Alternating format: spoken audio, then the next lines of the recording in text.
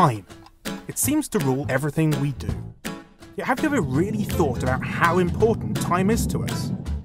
You see, sitting amidst the hours and minutes of our day is our forgotten little friend, Sammy the Second.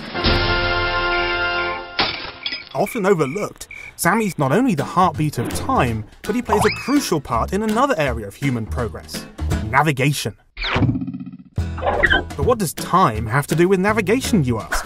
Well, got a second to find out? It all began long ago when sea explorers carried clocks on board their ships called chronometers. These clocks were set to the exact time as a clock back on land, and together with observing the sun, moon and stars, they could determine their longitude and latitude. This process allowed maps to be drawn so other ships could know where they were going. Amazing! However, clocks back then weren't very accurate, and if a ship's chronometer drifted off by even a few Sammys from the main clock, it could mean the difference between finding their destination and being hopelessly lost. Today, time is a precise part of a type of navigation called the Global Positioning System, or GPS. Yes, boats, planes, cars, and even our very own smartphones receive data back from orbiting satellites that calculate our longitude and latitude coordinates. This allows you to arrive at a destination within feet. Pizza. So you see, down here on Earth, it's only because of time, Sammy, that we can know where we are and where we're going.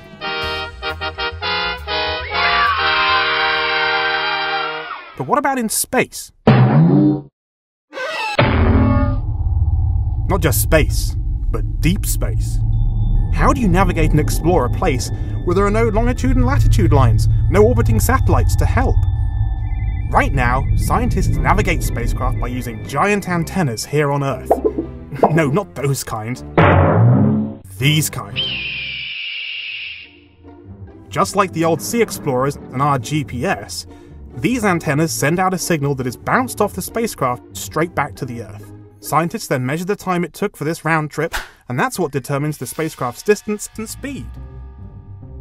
While bouncing signals off our spacecraft works, that isn't the most efficient way to navigate deep space.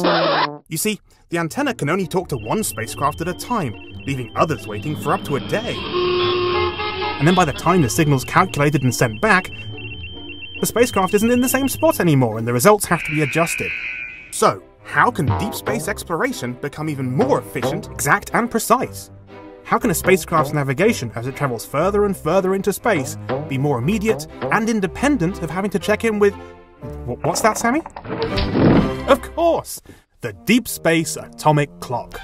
Scientists and engineers have now developed a way for the spacecraft to have its own on-board clock, so it no longer has to check in with Earth for its coordinates.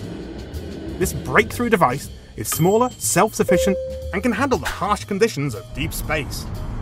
Now the spacecraft can make immediate course corrections on its own, and land with incredible precision.